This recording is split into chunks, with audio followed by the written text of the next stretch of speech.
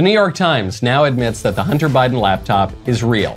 The Washington Post admits that the Hunter Biden laptop is real.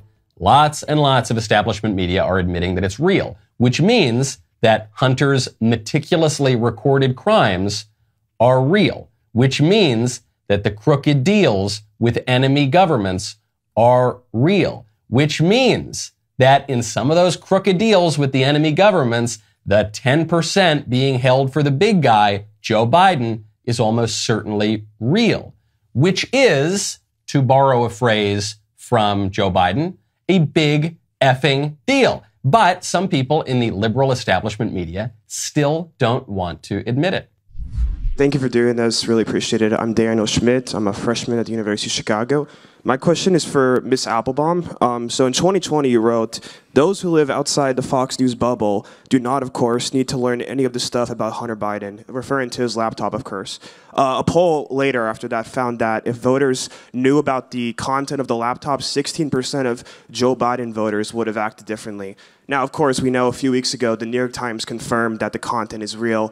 Do you think the media acted inappropriately when they instantly dismissed Hunter Biden's laptop as Russian disinformation? And what can we learn from that in ensuring that what we label as disinformation is truly disinformation and not reality? I mean, my problem with Hunter Biden's laptop is, I think, totally irrelevant. I mean, it's not whether it's disinformation or, I mean, I don't think the Hunter Biden's business relationships have anything to do with who should be president of the United States. So I don't find it to be interesting. I mean, that would be my problem with that as a major news story.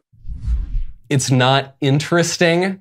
You can say a lot of things about the Hunter Biden laptop, but crack pipes, hookers, seven-figure bribes from foreign governments, I think we all would have to agree that is at least interesting.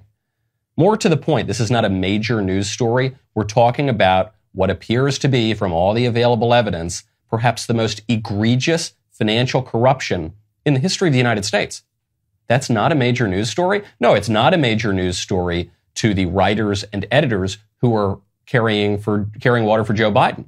Yeah, it's not to them. But if you're just looking at the news, of course it's a major news story. It implicates not just Hunter Biden, it implicates Joe too. And CBS News is finally admitting it. CBS News has a big report on this. They say, quote, CBS has learned more than 150 financial transactions involving either Hunter or James Biden, that's Joe's brother, their global affairs business, were flagged as concerning by U.S. banks for further review. Some of those concerns included large wire transfers. Now, some people in the liberal establishment press still don't want to come clean about all of the work they've done to cover up for Joe Biden. They still want to stick to the story. But frankly, what is more interesting to me is the growing number of major establishment liberal outlets that are coming clean, all at the same time. The Times, the Washington Post, CBS News.